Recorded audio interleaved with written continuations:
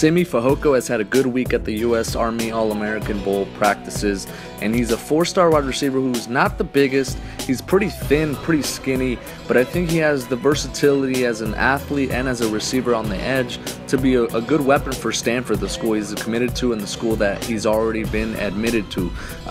He is a threat downfield. He makes plays downfield. He has great hands, a great vertical leap, makes plays in the air, attacks the football at its highest point, and that's how he's able to beat cornerbacks. Also a pretty solid route runner. I think that's one of his underrated parts of his game.